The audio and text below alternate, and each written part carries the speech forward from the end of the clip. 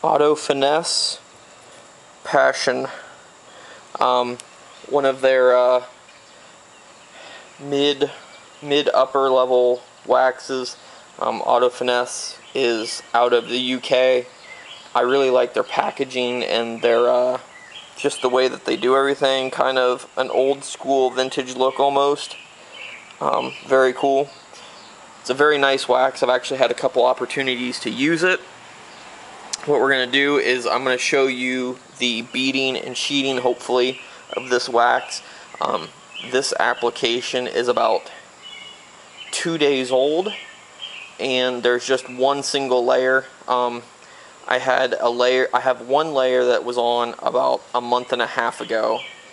I washed the car, just regular car wash, made sure everything was clean, and then I applied a second layer. So technically,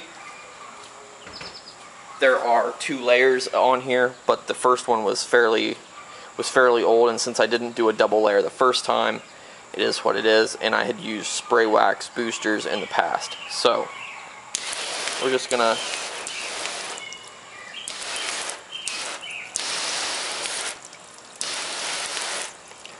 I mean, you can see that it beads nice.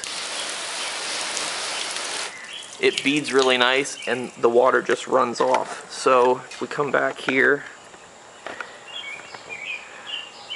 nice, fairly tight beading. Looks good. I think I'm most impressed, and I like the beading on this wax, but I think what I'm most impressed about is the sheeting ability that it has.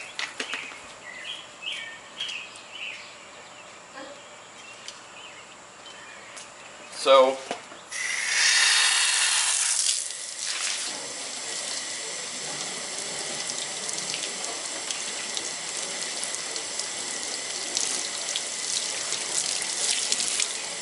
if it wouldn't be for me bouncing water everywhere,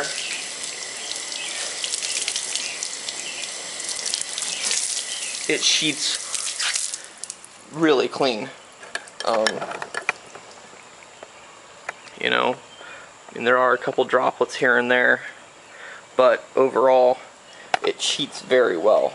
That's probably one of my favorite parts of this wax. It looks really good, and it's one of their hybrid waxes, so I mean, it has the looks, but it's also supposed to have some of the durability. Durability for me, I don't know yet. I've applied it a handful of times, but I haven't really kept track of durability, because to me, something like this is more of a nice paste wax that I would spoil myself with, or spoil somebody else's car that's a really nice car that they take care of.